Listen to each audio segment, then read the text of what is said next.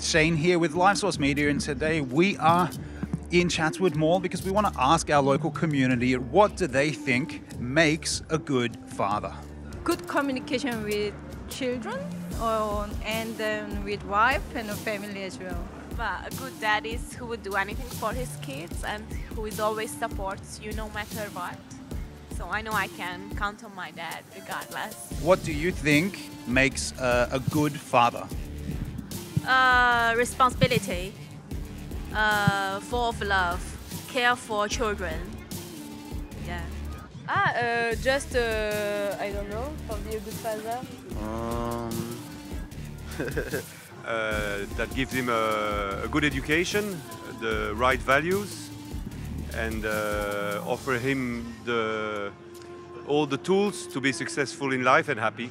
Giving them the time, looking after them, fulfilling their needs, that's all. A good father maybe can carry up the family. Yeah, I think this, What do you think makes a good father? Well, one the opposite to what I had would be a good one. Oh yeah, this is good. A caring, interested person who talks to you and listens to you and feels like a part of your life. Like they pretty much always got to be there for your child growing up and not I don't know. Just be very caring and look after your kids and always provide and accept who they are. Yeah. And love them unconditionally. Yeah. You should ask a father. Spend times with kids. Yeah. I think to be a good father, you have to understand the feeling of the child, and you have to guide the child in the right way so that they can be a good person in the future. You tell me.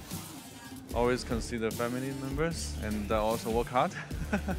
It's support and guidance, and that's about it. Basically, that's the general gist. One dad can have more than one child, and one dad can be 4 dads if you have 4 different. Each of these dads is a different dad.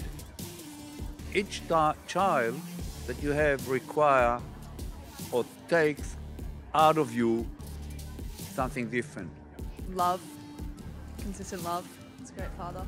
Someone who's there. Yes, I agree. Someone who's conscious of the family and is always there for them.